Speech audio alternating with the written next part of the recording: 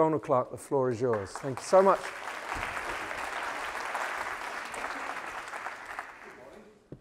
I did indeed get riled up about 9:30, 10 when the previous speaker, oh no, it was actually just before the speaker, when I heard the line which I've heard at almost every technology conference I've been to for the last 30 years, which is it's not about the technology, it's about the learning. I don't buy it. I don't buy it. I just don't buy it. You know? Oh, sorry. Didn't switch my mic on. It's about the technology. Well, you know, I worked in the games industry for 2 years, and I went to games conferences, and I never heard the kids saying, oh, it's about the games, it's not about the technology. No, it's about the consoles. It's about the technology and learning. You know, if we didn't have Google, we wouldn't have search. That was about the technology. It wasn't learning people who came up with Google. It wasn't learning people who came up with Facebook. It was a piece of brilliant technology that enabled things. That's not to say that learning doesn't matter, but it's a bit like going along to a pet food conference where there's always 20 people in the audience say they don't like pets. I don't even get this, really. You know, it's only in educational learning conferences do we say, oh, that technology, I don't like it very much, we have to deal with it. So I'm going to try and do a counterpoint, in a sense, to that this morning, by starting with learning theory, however. As I just said, I'm just back from Africa, which is a very interesting experience. And it was interesting because the very first piece of technology invented by our species, or at least before Homo sapiens, in fact, was the stone axe. And for 1.5 million years, that was the only piece of technology really worth looking at. That's where all the evidence is. But it's absolutely fascinating, the stone axe, because it's a window into our consciousness. It was the first example of a piece of technology where very clearly you had to be taught a skill. And it gives us a window into consciousness because you also had to plan, you had to find the resources, you had to have a purpose and intent for making these tools, which is either, you know, kill something to eat it or protect yourself because you're going to be eaten. Now, that whole notion of a piece of technology that betrays the process of cultural teaching and learning was there from the very beginning. But something very interesting happened around axes. You know, there are tens of thousands of axes that have no wear and tear on them at all. These were also found in Africa. And the one on the right-hand side here is about 1 foot high. It clearly had no practical purpose because even then, technology had a sort of status purpose. You know, people actually, it was quite cool, you know, to have in your little bag. And in fact, I've got a bigger axe than you and a latest form of the axe. That was cool as well. And that's the thing about technology. We've got to learn some of the affordances of technology itself to really understand it and play with it. And we'll all have heard those sneering people who say, oh, you know, I don't use Twitter because, you know, it's just people telling me I've had a cup of tea, or that sneering thing about Facebook. Well, I don't care if you don't use Facebook, but don't tell me not to use it. And don't sneer about something you don't know anything about. We have to learn to embrace technology if we're going to get anywhere, or L&D will be stuck forever in the world of Foxes, Glacier Mints, and flip charts. That's the truth of the matter. Don't imagine that all that learning stuff's great without technology, or that you don't use technology. There's a lectern standing there, which comes from medieval church preaching versus teaching. So there are similarities in a way. Our history has always had technology and learning. We've always liked those little things that we have in our pocket, whether they be mobile phones or axes, that are useful to us personally. We've always loved technology. In fact, the only place I really encounter an anti-technology vibe is sometimes at education conferences. That's the truth of them, honestly. Honestly. This is a very interesting example. About 40,000 years ago, when suddenly human consciousness sprung into action, and we had a real sign of how people looked at learning. There was a whole load of sort of bogus theory in the 60s and 70s about all these cave paintings about 30,000 years ago, really being about shamanism and religion. Actually, read the literature now, it's absolutely fantastic, because what they found out is that these cave paintings show real narratives, and this was about being prey or being predator. And those dark images, I've been into the Altamira cave, and you go into the back and they're sort of flickering like in a torch, and it is like a classroom or a simulator. This was about teaching kids how to avoid being eaten or to catch things to eat. You know, let's be quite practical about this stuff. So even then, we have some wonderful examples. If you've ever been and seen a lion hunt in Africa, that's exactly the pose lions have as they stretch out across the grass and come down towards their prey. Some really interesting insights into the eternal use of technology and learning. Now, this is my 2,500 years of learning theory, and we're going to spin through this really quickly. And what is amazing after 2,500 years is that the second person on this slide, Plato, had the first university called the Academy. And it lasted for 900 years, longer than any modern university. And still today, you can go into any university, anywhere in the UK, and you'll see a lecture that was delivered in exactly the same way that Plato delivered it. After 2,500 years of learning theory, folks, nothing changed. Absolutely nothing. So, you know, it's all about learning? Well, maybe not, if nothing changes. So the first bash here, Socrates, Plato, Aristotle. Now, Socrates was right. He warned us all about all this bookish stuff and getting too academic about things, and liked to have dialogue with people. He thought one-on-one, not group learning, by the way, one-on-one was terribly important. And we, of course, immediately abandoned it. Plato abandoned it almost immediately when he set up an institution and took learning out of the agora into the academy. We did have Aristotle, who gave us the scientific method. More of that later, because we seem to studiously ignore science and learning. For the life of me, I don't know why.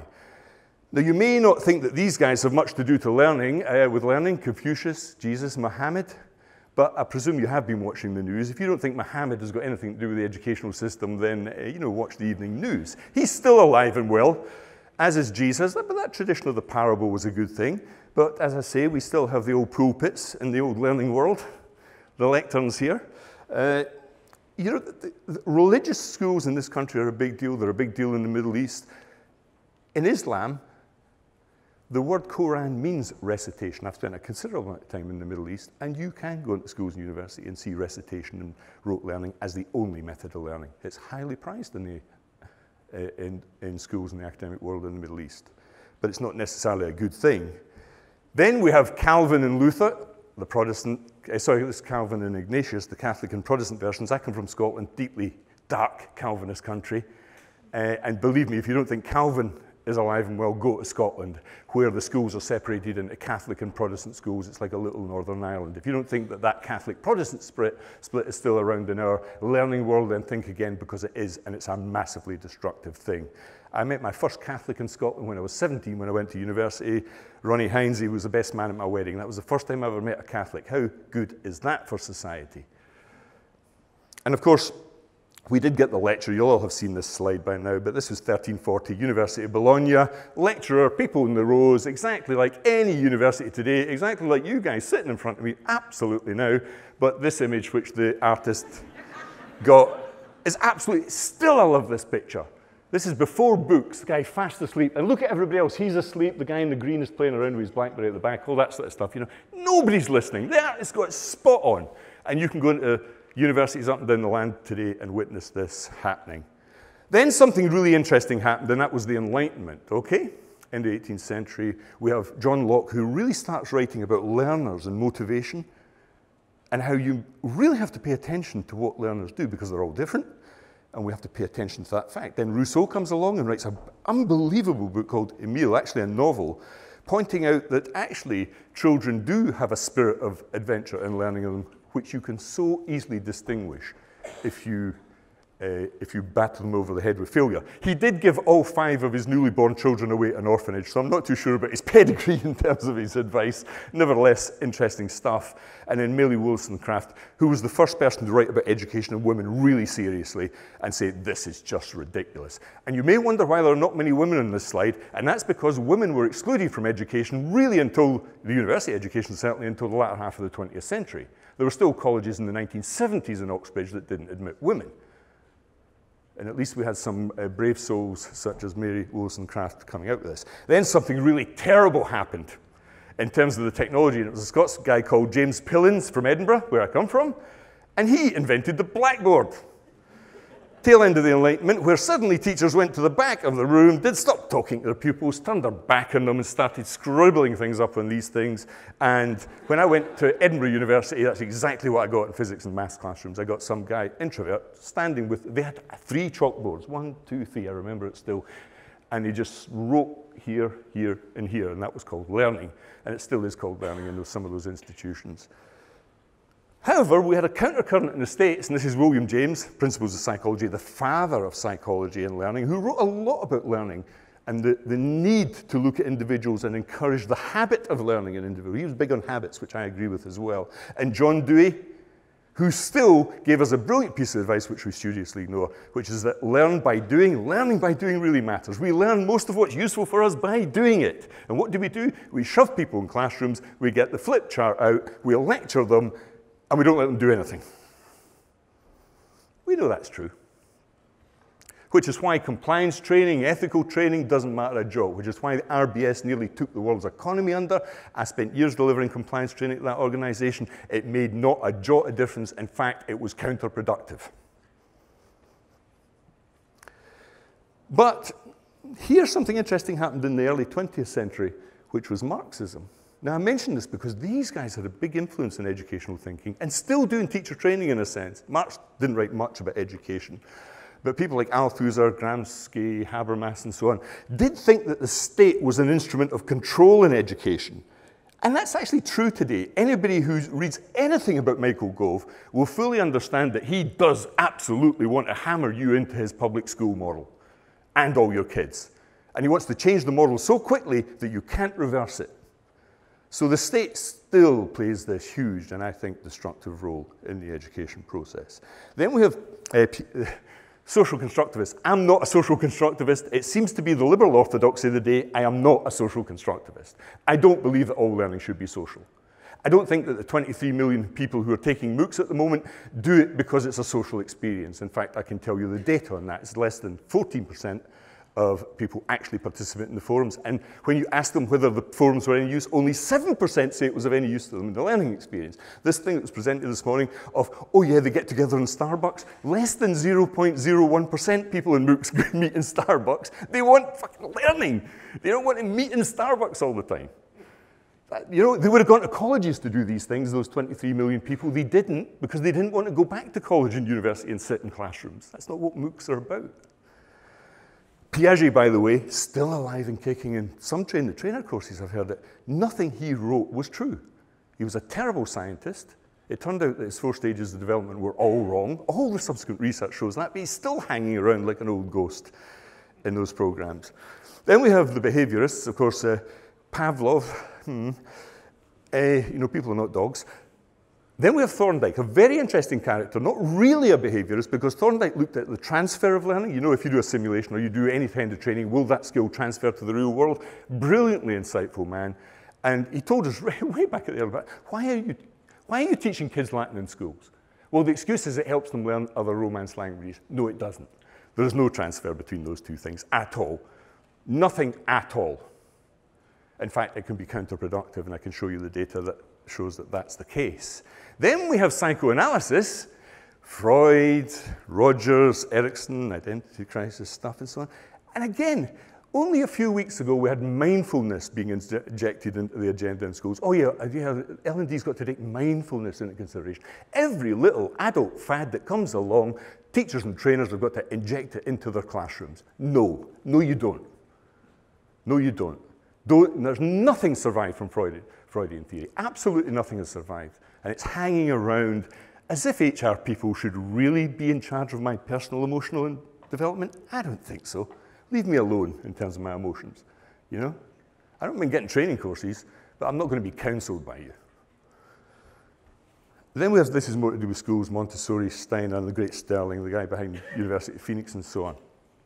An interesting little countercurrent to this were people like Illich, White, Freire, who were deschooling people, who didn't like institutional education, who thought it was a crippling experience for many people. Good for some, but not good for others. Interesting little countercurrent here, but didn't have any long-lasting effect. But this is the group I want to talk about today, because these are the psychologists of learning, the serious people who really did the good work. And it started with Ebbinghaus in 1885, who came up with the forgetting curve. Still, perhaps the most important piece of theory. It's been around for 120 years, gets completely reinforced every time we do any research, and is still 100% studiously ignored in training and education. We do nothing about space practice after. Well, some people do, but very, very few. Why do we ignore it? Because it's difficult. I'll talk about that a wee bit later. Chunking. Well, if you look at the top thing, you can see that chunking does work, especially if it's meaningful. Do we chunk things enough? Perhaps not. Perhaps still. You know, courses have got progressively shorter, thank God, because they were full of padded out nonsense. You know, remember those days when you went to a stately home and did a 3-month induction course? Forgot it all by the time you got back into the workplace. Thankfully, all that's gone. Chunking does matter. Atkinson and Shiffrin, the whole notion of sensory short-term memory, long-term memory. You really have to get to grips with this stuff if you're going to avoid the pitfalls of cognitive overload. Working memory, where I badly unpacked that tiny little hole that you have to get through into the mind of learners. We're always over-egging that. We're always delivering too much, too quickly to people, not giving them enough feedback, and it's failing because we don't really understand the limitations of working memory. And forget, I was at an inset day not long ago in a local school where they were still doing Miller's 7 plus and minus 2, 7 plus and minus 2. It's 50 years old, that theory, and it's actually wrong. You know, we've had 50 years of theory showing that actually the register in working memory is more like 3 or 4. It's got nothing near 7. It's only to do with objects that you're deliberately trying to remember on a table. Then we have the wonderful toolving, semantic and episodic memory. Semantic memory, maths, language, that symbolic stuff. Episodic memory, the sort of memory you had when you were in the pub last night and somebody cracked a joke and you're recalling it, that sort of videotape, autobiographical memory. Still far too much semantic memory, far too much text, far too much bookish stuff around. Socrates warned us of this 2,500 years ago. Far too many manuals, far too much text. That's training and education. And then we have Erickson on deliberate practice. You know that kid who was playing the golf this morning? I thought that was a complete counterexample to what he was saying. That kid didn't learn socially. That kid was in the middle of nowhere and learned purely and utterly from YouTube videos. Actually, don't buy the anecdote either. Usually when you look into those anecdotes, you find there's a father as a coach. He clearly had enough money to buy a top set of golf clubs, so he wasn't exactly living in a mud hut sort of thing, you know. I think we've got to be very careful about anecdote as opposed to data in these situations. And anyway, it was a perfect example of completely and utterly solitary learning, not social learning at all. But this guy, Erickson, showed how this was really important. There was a great speaker here in January called Matthew Syed. He was the British table tennis champion for 10 years. Anybody attend that talk? It was absolutely marvelous, I thought. And the guy, he said, I was the table tennis champion for 10 years in Britain. Then his second sentence was absolutely astonishing. He said, the next 5 people in the rankings all came from the next 2 streets to me. You go, wow, what an amazing sentence. And that's because they had a brilliant table tennis club and they just practiced like hell. It's all about practice. And that's what we're also ignoring in learning theory. And I don't know about you, but I've spent a lot of my time in classrooms and meetings where people are showboating, and I'm not getting a lot of learning or a lot of practice. To be honest, I like solitary learning. I don't mind it at all, because it's often very productive. And I don't want that to be flooded by the social experience necessarily. Social learning can be good, but let's keep it in its place. Then we have these guys. Now, you'll all have heard of these, because in L&D, these are the kingpins. So we've got Mager, the guy who gave us the hideous learning objectives at the beginning of every damn e-learning course I see still. You know, and the objectives of this course will be blah, blah, blah. All that trainer speak. What on earth are you doing boring people shitless at the beginning of every course? Seriously. I don't mind learning objectives if you're designing the course. That's like a hammer for a joiner, but you don't hit the person who buys a house over the head with a hammer. You know, we've got to get out of this trainer speak and flip chart stuff. Then we have Gagne, who also enshrined learning objectives as the second of his 9 steps, made e-learning incredibly tedious if you follow that 9-step instructional process. No sense of craft storytelling if you follow the method. Then we have Kolb. At least with Kolb, we have experiential learning coming back into the mix, although I don't agree with his theory. In fact, it was proved wrong by a guy called Johansson shortly afterwards, but never mind, at least we have an attempt here. And then we have Bloom, who again widened out that notion away from just academic knowledge into motor skills and, of course, practical skills as well. So some useful stuff here. Then it all went Pete Tong again after that. We have Mr. Abraham Maslow, my pet hate, really. You know, that bloody triangle, if I see that in another trainer's course, you know, I will smash the projector. It's got nothing to do with learning. It's a primitive view of human nature. It's just trite. And I actually rather like this thing that's doing the round on Facebook. You know, this looks as though it's like a 10-year-old kid who's gone, bugger that, this is what really matters. You think the technology doesn't matter? Yes, it bloody well does. That is the nonsense. Supposed learning theory? I think not. By the way, the other two here as well, while we're at it. McLuhan, that's good. That notion that, you know, that sort of linear media, the past, film, TV, isn't quite right, maybe breaking up away from books. Seligman, Professor Seligman, Mr. Happiness, That was another short-lived thing. Yeah, every HR department, let's all be happy in the workplace. No, no, no, no. It ain't going to be work. I don't want a workplace of 200 chuckling idiots. I really don't. I want serious competencies. I don't want laughter all the time. This idea that, this notion of happiness, again, an impoverished view of human nature. We had a brilliant debate in the early 19th century with serious people like Mill and Bentham, which showed that this was a really stupid way of looking at human nature. But still, it bounces back at us every time by these sort of hokey academics in a way. Then something horrible happened again. The pop psychologist of Mr. Bandler of NLP fame, who famously shot his girlfriend through the head with a Colt 45. Lovely guy. NLP. And that's in our universities. People are delivering courses on this rubbish. Have a look at some of the NLP websites in the States showing kids how to hypnotize girls and have sex with them. It's bogus. Bogus hypnotherapy as a basis, and the scientific basis, the representation of the mind that it presents is rubbish. Out of it, and also out of the Cope, unfortunately, came this guy as well, Mr. Fleming, who gave us the learning styles theory. We may want to talk about learning, but let's talk about crap learning theory.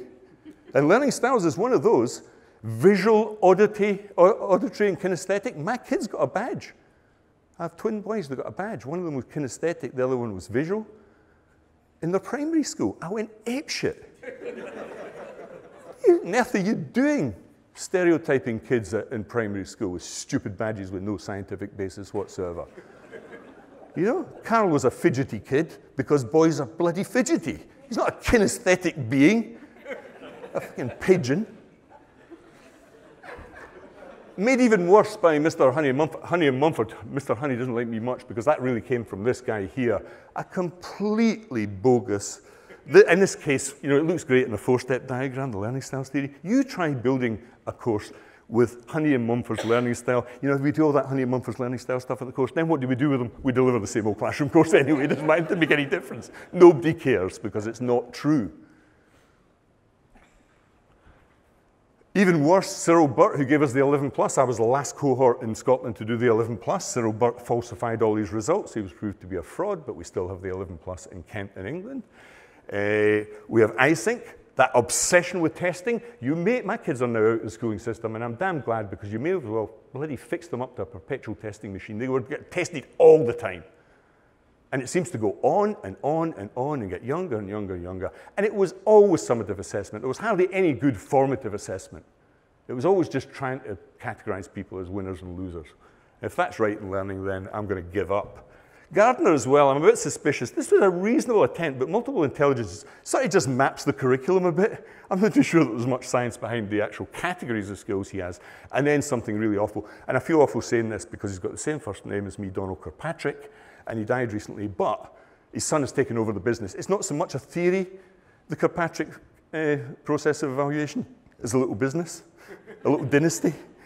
Because there will be another Kirkpatrick coming along soon, because his son is about 70, and we'll get the same old crap, we'll get the same old happy sheet nonsense, we'll get the summative assessment nonsense at level 2. We'll never get to level 3 because nobody in their right mind walks around with a flip chart following an employee to see if they've got the erratic scores. And of course, we'll never get to level 4, the only one that really matters. We're so busy doing 1, 2, and 3 that the rest is wiped out. Happy sheets, what a nonsense. Absolutely nothing about learning whatsoever. These two guys, Black and William, brilliant feedback gurus. Love these guys. And I think we really in L&D have to take this very seriously now, that feedback really matters, and that actually formative feedback is where all our effort should go into, not those little bits of summative assessment, and it has to be very precise and constructive, and I'm going to come to a bit of technology that does this so well that it's mind-boggling in a minute. Remember that tests are terminal. Even a bright kid who gets 85% in an exam still has failed in 15% of it, but that's regarded as a success. I like vocational learning. I'm involved with Satan Girls and all sorts of FE college. I like their attitude, which is you have to reach full competence. And it's not about just getting a test mark above a threshold in a written text exam. We know how poor that is in terms of actual measurement of competencies and skills. Don't mark. Okay, and then a couple of, I've just put these in because they're friends of mine, but these We do have, seriously though, Jay Cross and that whole informal learning thing that was mentioned by somebody this morning. I wholly agree with that. That's a rising star, as is social media. Jane Hart's done a lot of work there. And then a couple of guys who are big on testing, Norman and Nielsen. And we still don't do enough user testing with all that e-learning stuff. I know that because a lot of what I see wouldn't even reach the market if you did user testing. You know, paragraph of text, take a noun, find something on Google Images, slap it on the right-hand side. I pepper it with a few multiple choice questions and a little quiz at the end of the module. We were doing that 30, 40 years ago, and walk out into this exhibition and you'll see oodles of it still. It's not good enough. It's not good enough to commoditize it like this. But there are new kids on the block. Technology doesn't matter. Well, I'm damn pleased that Tim Berners-Lee gave us those 3 bits of technology, HTTP, HTML, and URLs. That's how the internet works. He gave us the World Wide Web. That's why we're all here today. It matters, folks, that people like this came along and shaped the learning landscape, as did Bill Gates, the late great Jobs, and of course the Google guys, Page and Brin. Now, of course, we have Wikipedia, Jimmy Wales, absolutely wonderful, a huge, amazing knowledge base. I'm not too sure that people get into the pub to discuss Wikipedia, do they? Do they go for that social learning experience? Or do they just look up Wikipedia? Jesus, we don't have to just get into rooms all the time to learn things. We have to get over that one. Jeff Bezos revolutionized the buying of books, that wonderful thing, the hyperlink, which is the basis of the really sophisticated learning we do in the web. And of course, the Facebook guy. I'm going to show you a bit of technology associated with him, Salman Khan. Then the new kids on the block here, a really interesting species of people, AI, machine intelligence people, Sebastian Thrun, Peter Norvig, Nigan Kohler from Coursera. This is an interesting guy, absolute genius mathematician, a chess champion and so on, just sold his company to Google for 400 million, an algorithm writer. These are the guys who are and will shape the learning landscape. Okay. It's the World Cup and it's a game of 2 halves. That was all the learning theory, okay? And if you want to look at, I've written serious articles about every single one of those people on my website and blog, so you can go and have a look, and if you really want to drill into detail, you can. Let's turn to the technology for a minute.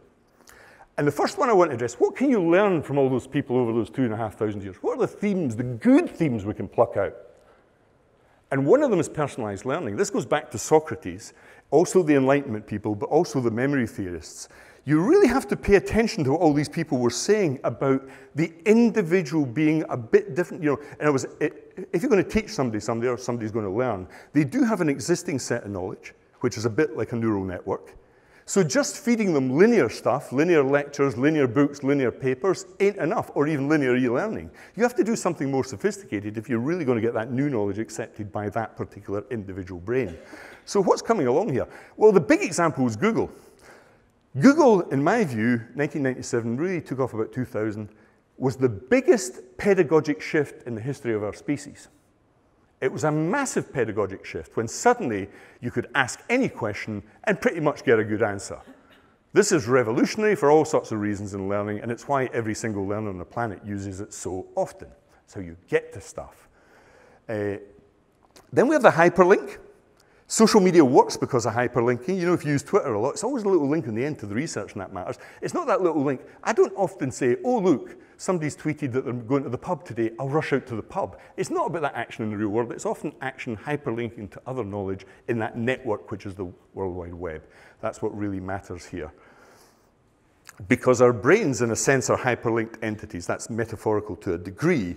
But the hyperlink is the warp driver learning. It's what makes it really work. It's what makes really good e-learning work, not the linear page type stuff that we so often see, because we do not store stuff alphabetically or linearly or hierarchically like books or lectures.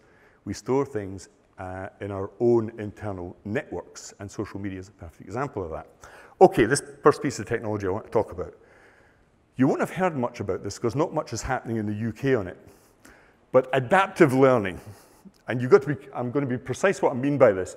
There's a lot of talk about big data. Hardly any big data exists in education, to be honest, because it's all hermetically sealed, even in your company. You don't share much with other people.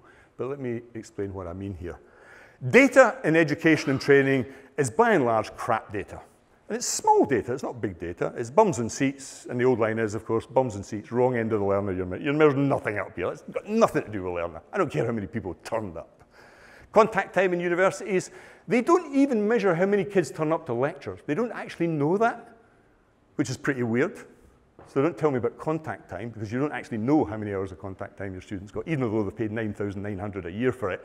They don't turn up to the lectures. Imagine running a restaurant where people have prepaid for the meal and don't turn up. You go, we must have crap food.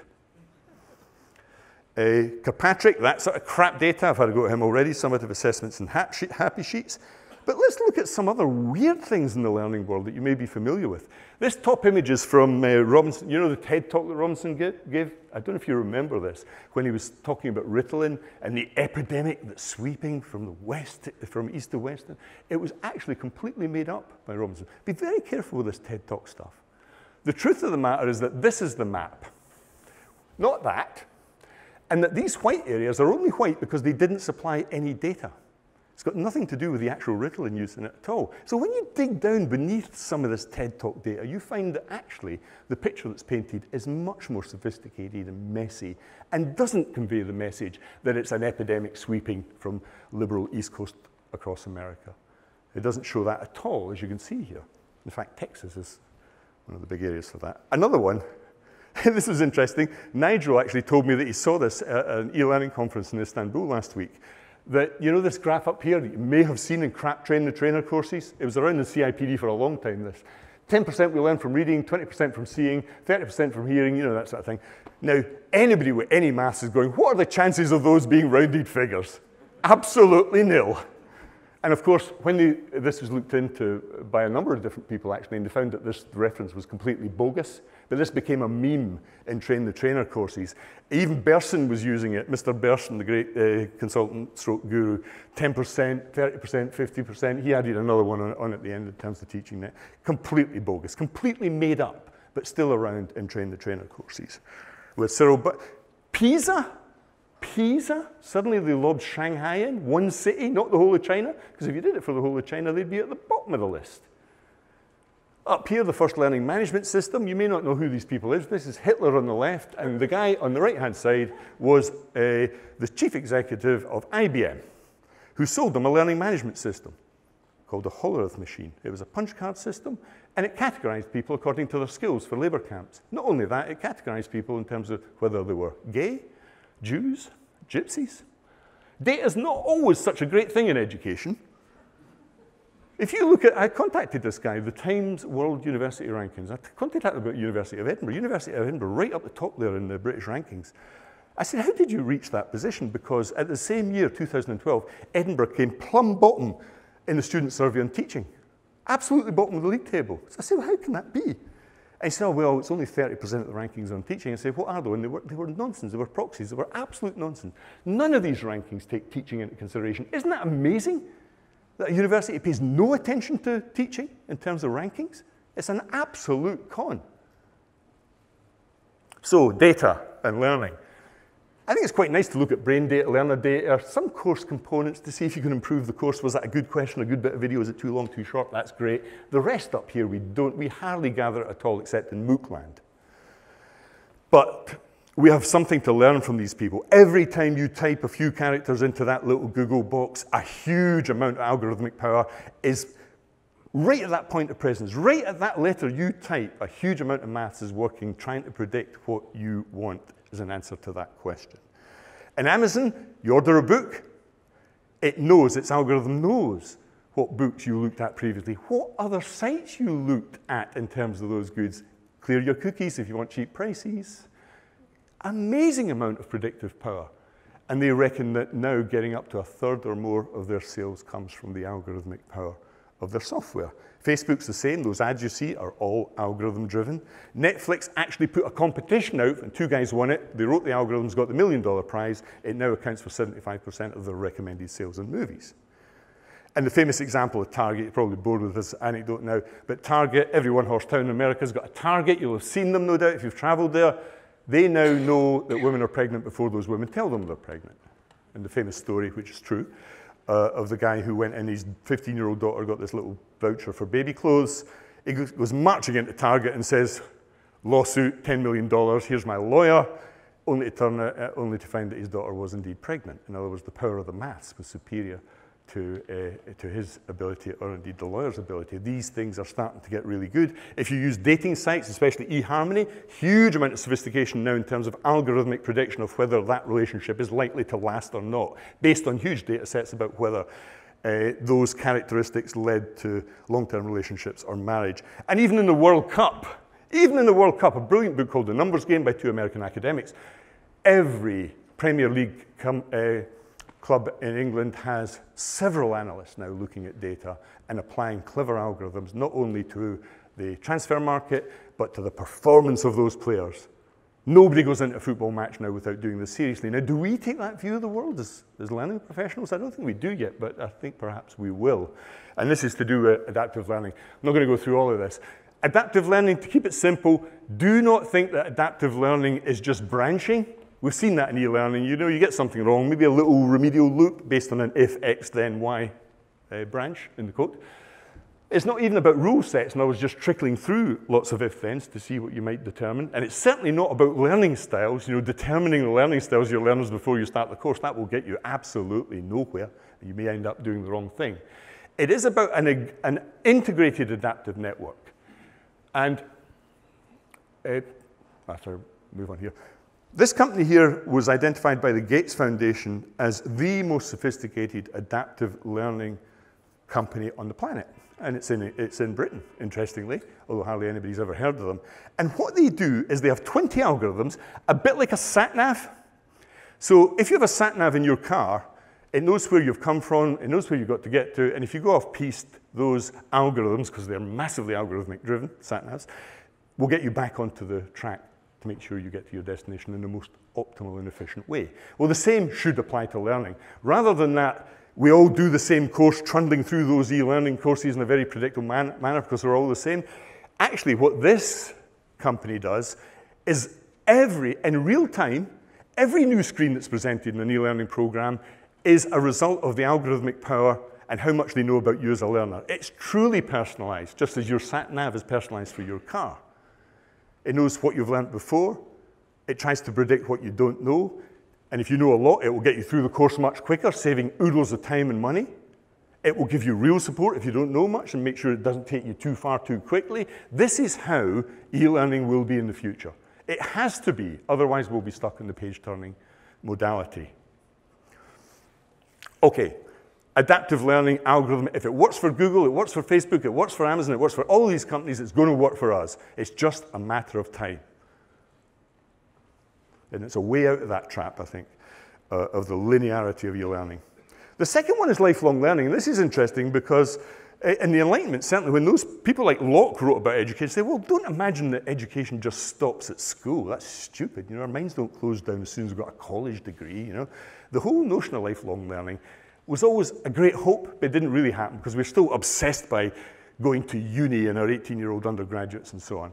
But these people, Roger Schank and others, started to look in a more expansive way at learning in terms of our ongoing CPD development, you know, our general learning path as individuals. And most of us here are not 18-year-old undergraduates, but have been on such a path. And this is what all these technology guys were on about. This is why these guys, their mission statement was to gather as much evidence as they can and spread free knowledge throughout the world. They have a far better mission statement than most universities I know. And then we have all these guys at the bottom who are working hard to give us that personalized experience in producing this thing here called MOOCs. And I want to put a different spin on MOOCs for a minute because they're not going to replace universities. They're about you guys in this room, actually. They are getting away from this simple supply-led, scarce small numbers offline, £9,900 a year nonsense, to demand-led, abundant, massive numbers online, anywhere, anytime, and open. That's what we're going to be after here, okay? Increasingly, I think you should be looking at MOOCs because they are an absolute free flipped resource for you as L&D people. And interestingly, the way the pendulum swing is happening in MOOCs is they are becoming more vocational and practical. You can see the liberal arts agenda sort of fade away a little bit. They're all about coding. They're all about business skills. They're all about IT. They're all about the sort of things that you guys run lots of courses on. That's marvelous. Don't be worried about dropout. That word dropout was really just something that people plucked out from another context. University dropout, college dropout, tried to apply to MOOCs. Nonsense. I don't drop out of Wikipedia. And if I drop out of a MOOC, that's fine. That's what they are. It only takes a couple of minutes to sign up. Dropping out's okay. I'm just amazed that 23 million people have bloody well dropped in. I'm a drop in, I ain't a drop out. People love MOOCs. Sure, the initial lot were all graduates. That's just because I've been in the tech business 30 years, it's always the same. You get the early adopters who tend to be the first people who bought mobile phones, were the techie sort of people. That's true, you always get early adoption. It will change as we go on.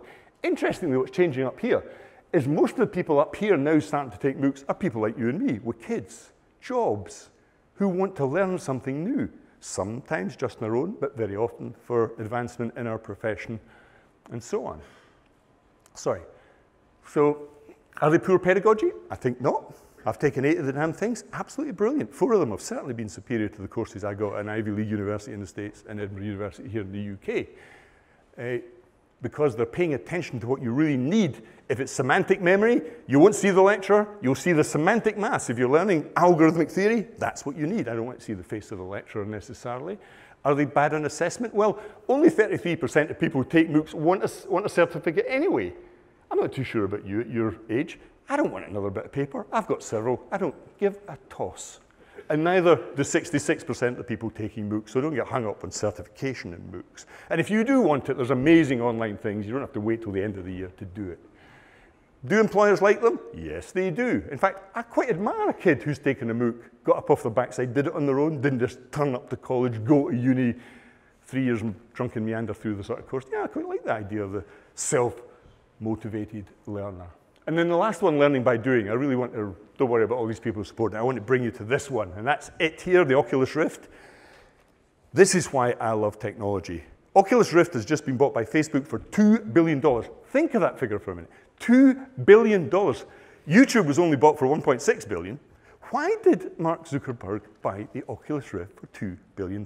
Read the press release. Right at the top is the word learning and education. How bizarre. How bizarre. Because we have, for the first time perhaps, a real breakthrough in simulations and learn by doing. This will be a $300 device that will be bought in its millions in 2015. And if you want to get an idea of what this is about, it's about very sophisticated simulated training, a bit like flight sims brought into competencies in management and IT and so on. Let me just show you this, the effect that this can have on people. This guy's been demoed it in a mall for the first time, just a roller coaster thing.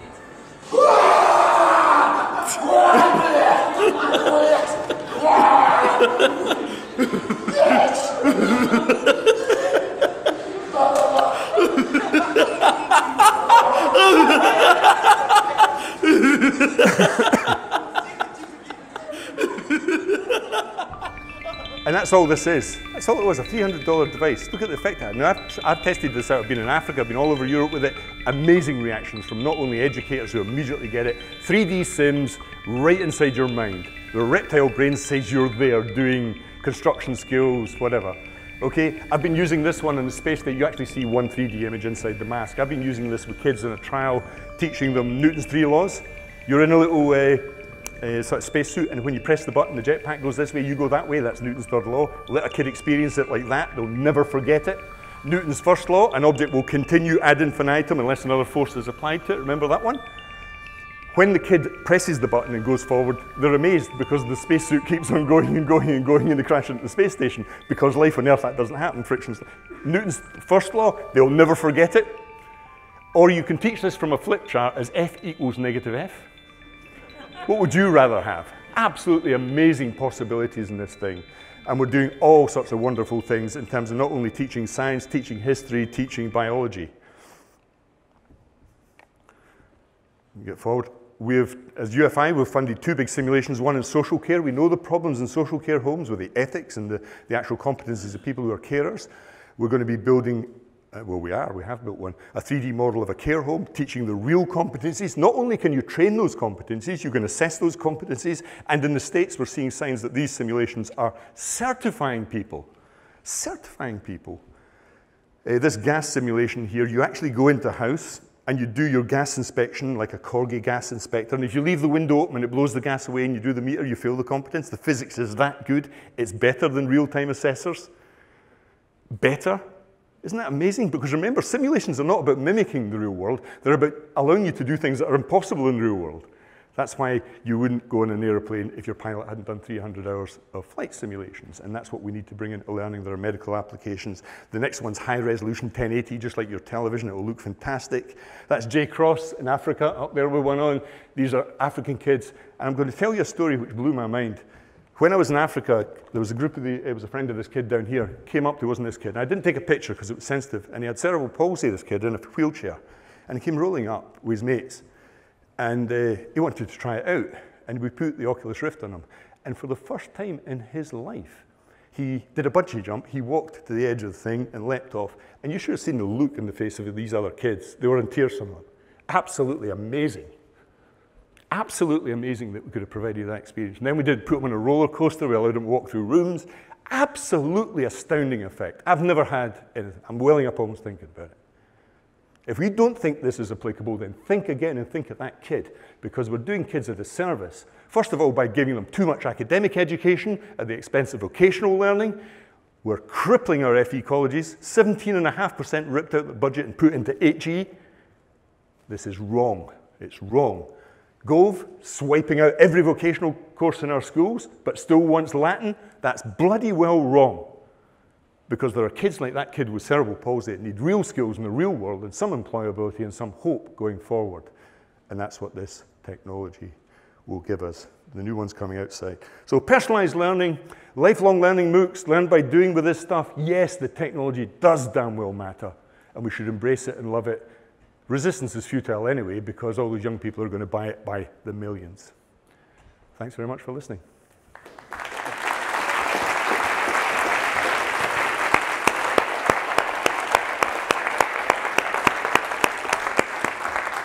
By the way, just to end, I'm going to set up the Oculus Rift. It'll be around all afternoon. If you haven't tried this thing, try it. It will blow your mind.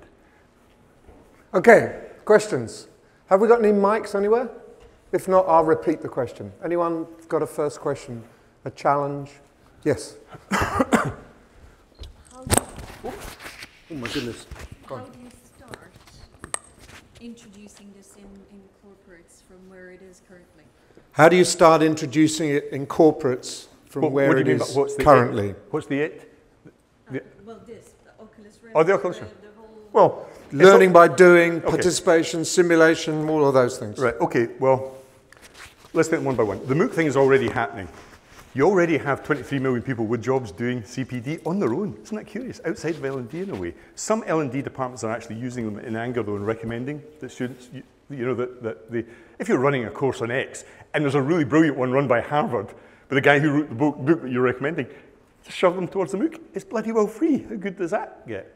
I think the algorithmic learning thing will take a while. It will come through the States first, but it will definitely hit e-learning companies eventually in this country, because, you know, the quantum leap in productivity from a learner's point of view is so great. It would be, well, look at Google.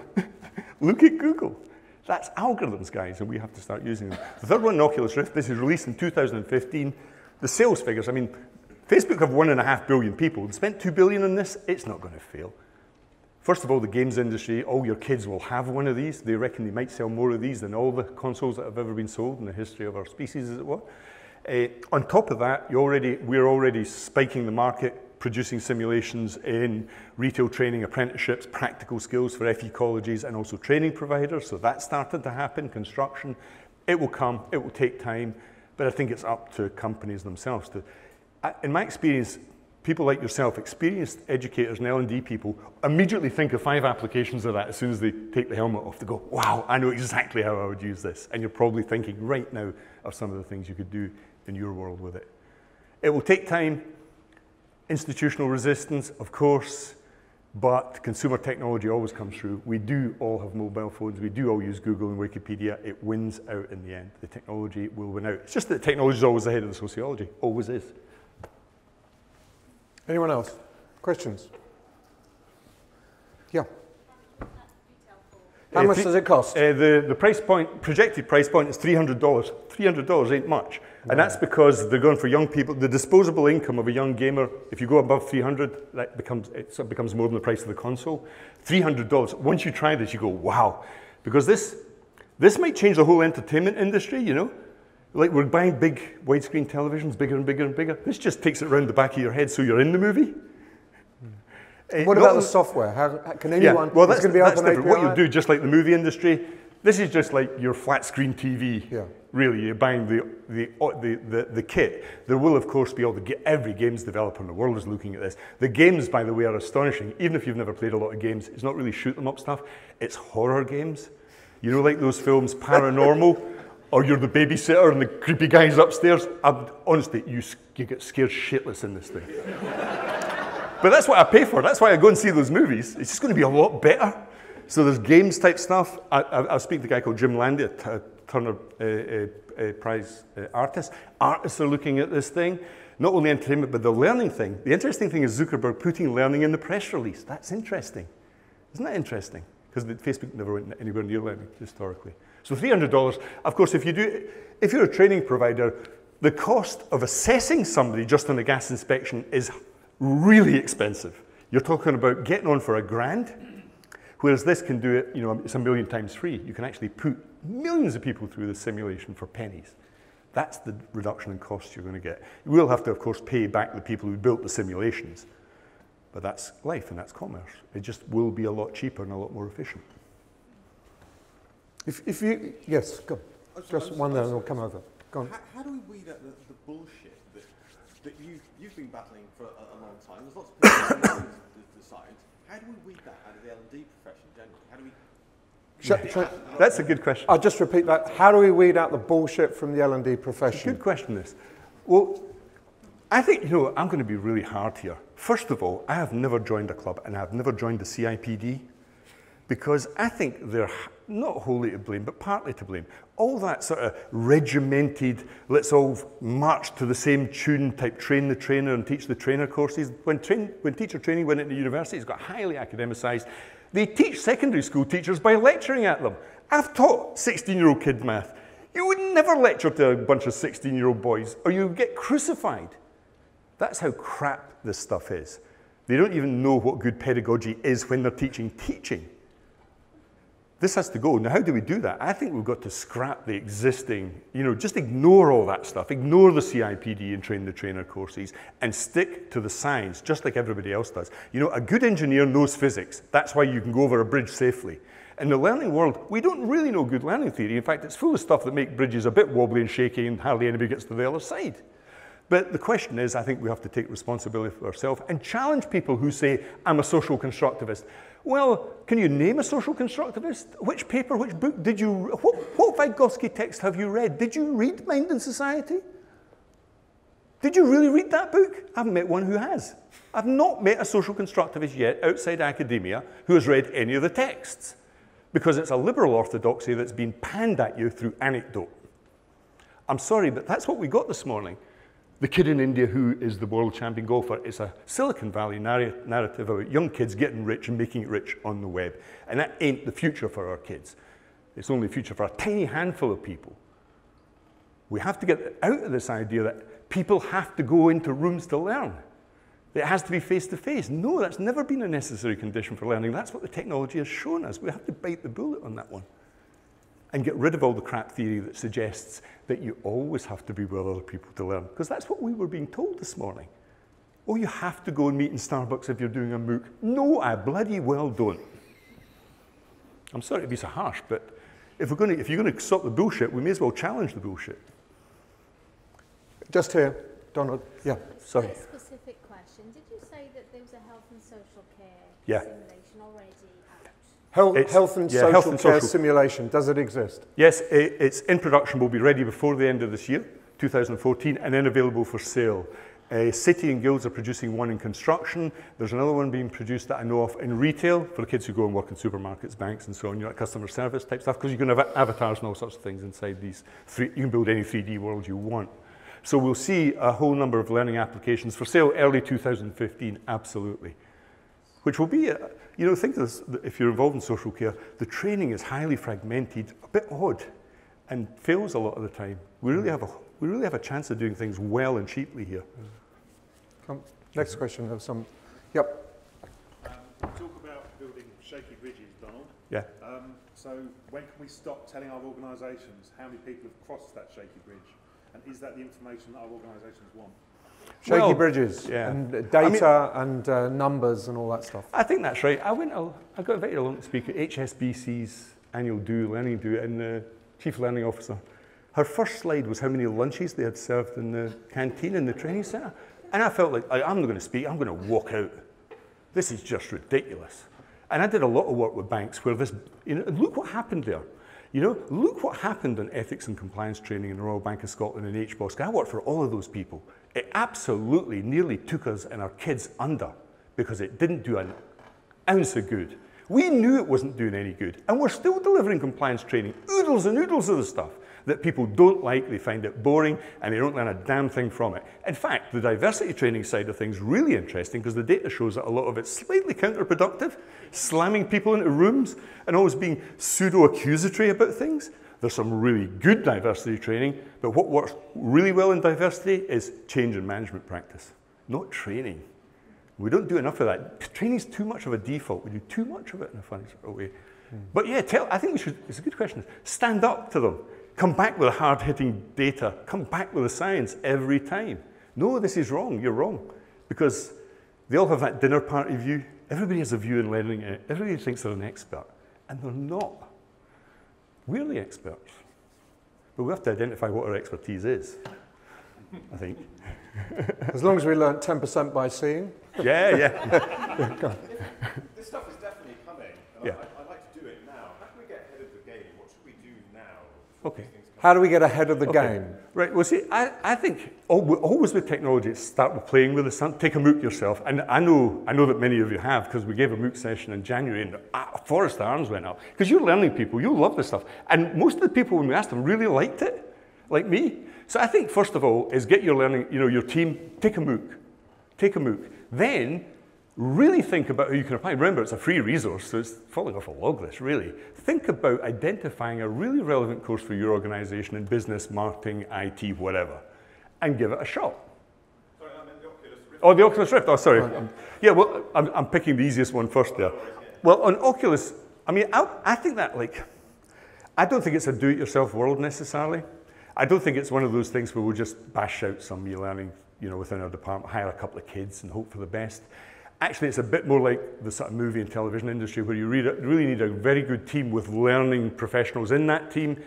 And there's a company in Britain called Caspian Learning whom we're using. There are other bits of software like Unity and so on. Caspian Learning I highly recommend because the two people who started that company are learning professionals.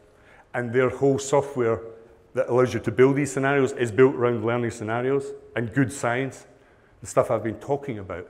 Caspian Learning, look at their website, they're doing the simulations that we're funding from UFI. But these things will hit the market and they'll be relatively cheap. So you can buy them and put people through those training courses. It'll be like traditional market in that sense. One question over there. Yeah, sorry. Yeah. Yep, over there. Just interested in your sort of thought on, with algorithms, Yeah. what's the danger of bad algorithms and the loss of transparency?